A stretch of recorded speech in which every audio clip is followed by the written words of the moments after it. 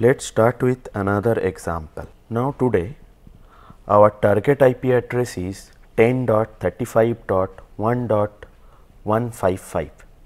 So in first phase we need to find out all the vulnerabilities of the target machine.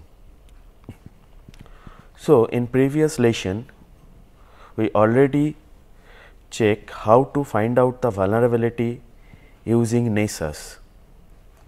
Alternatively, we can also find all the vulnerability using the nmap script vuln.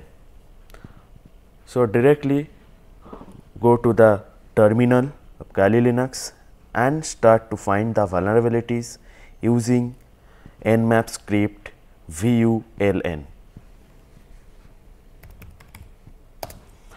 Nmap, then timing option T4, then script name is vuln and the IP address is 10.35.1.155.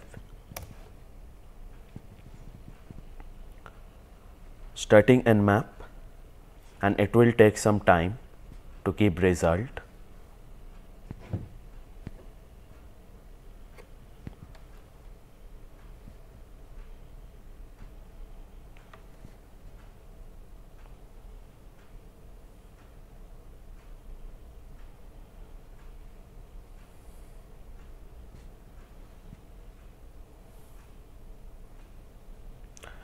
Okay, we got the result. It's showing the port 135 TCP port is open, 139 TCP port open, and port 445, 5357, 49152, 49153, 49154, 49155 and 49156 and 49157 TCP port is open, and it's showing Samba vuln CVE 2012-1182 status access denied. SMB vuln MS10-054 it also showing false. SMB vuln MS10-061 status access denied. SMB vuln MS17-010 it's showing vulnerable, and remote code execution vulnerability in Microsoft SMB version 1 server.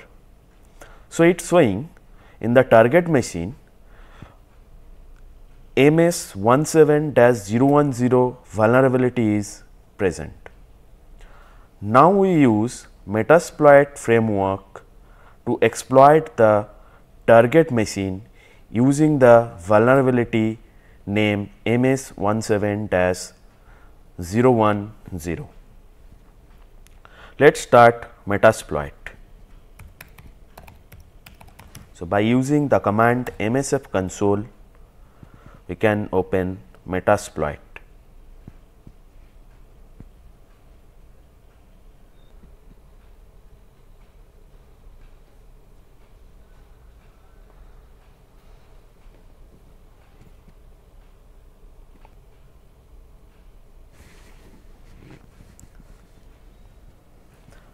Now search for the exploit in Metasploit framework related to the vulnerability name MS17-010.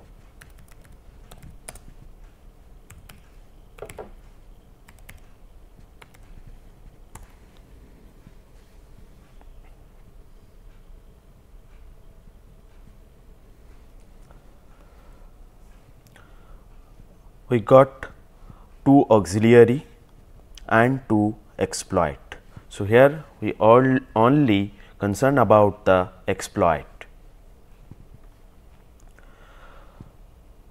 Exploit Windows SMB MS17 underscore 010 underscore eternal blue. Disclosure date is 2017, and next one is exploit Windows SMB MS17 underscore 010 underscore PSEXEC. Disclosure date is also in 2017. So, let us start with the exploit Windows SMB MS17 underscore 010 underscore eternal blue. To use this exploit, we use the command use followed by the exploit name. Now, to check the available option, we need to use the command show options. Now, among from all these options, now we only concern about the R host, that is remote host, means the IP address of the victim machine, and R port, that means a open port of the victim machine. So, now set R host 10.35.1.155, which is the IP address of the target machine, and by default port 445 is selected, and from the previous result of vulnerability scanning we see port 445 is open in the target machine. So, no need to change the R port 445. Now, use the command exploit or run.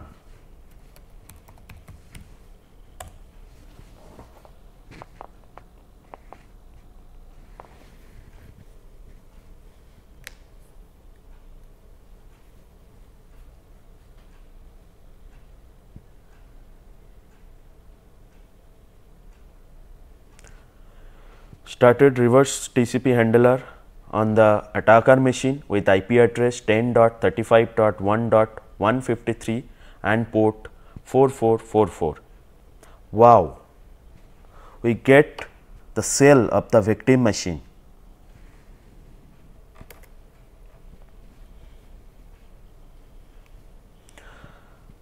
Now, this is the command prompt of the victim machine. We can do anything from my attacker machine, that means from my Kali machine to the victim machine using this cell. So, this cell is basically the CMD of the victim machine. So, by using the command dir, we can check all the directory of the